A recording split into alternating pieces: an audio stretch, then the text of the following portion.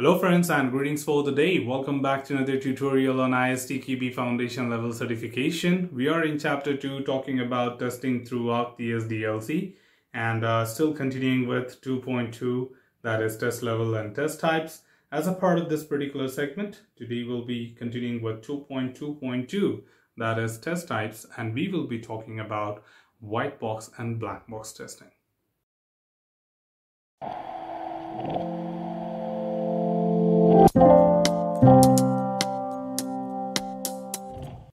Well, today we are talking about something very crucial because most of the world and entire QA community, most of them are pretty confused with this particular topic. Many times when I do sessions and ask people and this quick question that, hey, what do you mean by white box? They say it's a type of unit testing, or sometimes people say that white box is type of unit testing or unit testing is a type of white box, and that's how they classify and remember what is white box testing.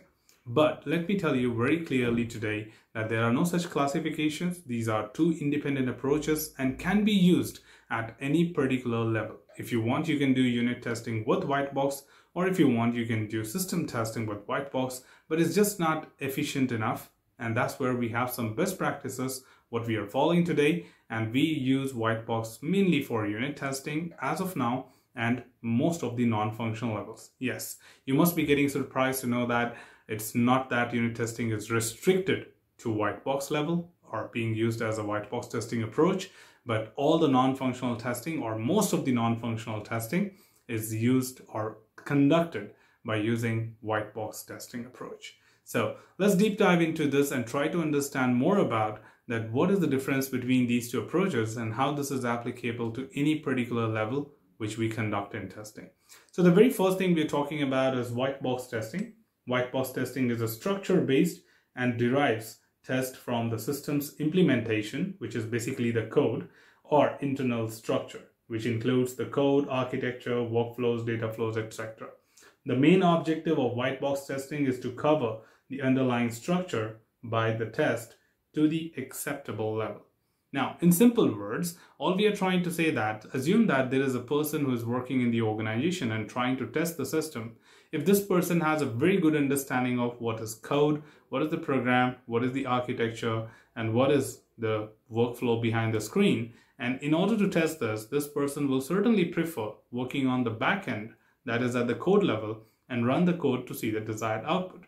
Because it's convenient for this person to go and execute a code, and at the same time it would be very fast for him or her to quickly fix a bug if the deviations are observed. So we don't really have to wait for someone to understand our defect or kind of like, explain a third person that what could be wrong, how to reproduce a defect, and so on. So in white box testing, it becomes pretty much faster. But again, I can talk about simple programs like unit, the smallest piece of code, which I can test at a time. Of course, these are not recommended at a very huge level like system level or acceptance level, but it's not restricted. That means it's not necessary that you can only use it at unit, can't use it at integration. But for example, if I talk about API testing, which is interfaces, application programming interfaces, I certainly go with white box, right? And many other non-functional do make use of it. So it's just an approach. If you're testing on the back end at the code level by executing the code and looking for the desired outputs, you call it as white box testing approach. On the other hand, we do have another approach called as black box. And when it comes to the black box testing approach, we talk about it is based on the specification based and derives test from documentation external to the test object, which is more of like requirements, business model, use cases, etc. The main objective of black box testing is to check the system's behavior against its specification. And again, this is generally being conducted by the tester. So the very important and most common points here is to talk about that black box testing is something which happens without the knowledge of the backend code. So say in simple words, if I'm a person who's trying to conduct testing on a system, but I don't have zero knowledge on coding and programming or internal architecture of the system. Now, if in case I'm supposed to test it, I would certainly prefer a front-end approach, which is a UI-specific approach. Like a user, I'll try to interact with the system, enter the desired inputs, and look for desired outputs by clicking buttons. And this behavior certainly is referred to as black box because you are just limited to the external boundaries of the body, right? And in that case, this is something which is limited to people who are test engineers, because generally we say that user perception is equally important. However, the approach is slightly different here. Here it may take other way around, a little longer to fix the defects. It may take little, longer to explain someone that what did you find as a tester in terms of defect, and then developer will work on it. You have a longer turnaround time and so on and so forth. But the most important thing here is the biasing. The two people are different, not the same person is trying to test, and at the same time, user perception is equally important. If I don't work on the front end, it may not fulfill the needs of the user interface or the expectation of the user needs. In that context, both the approaches are very much standing at their own place. If you have a question in your mind that which one is the best, then answer is both of them, but of course, best applicable at some typical levels, right? So generally system testing and acceptance testing are conducted using black box testing, and that's a very common approach to be used. But when it comes to non-functional, as I told you, we prefer using white box because there we don't worry about UI, but we are more worried about architecture and interactions. In that context, black box is again not limited to system.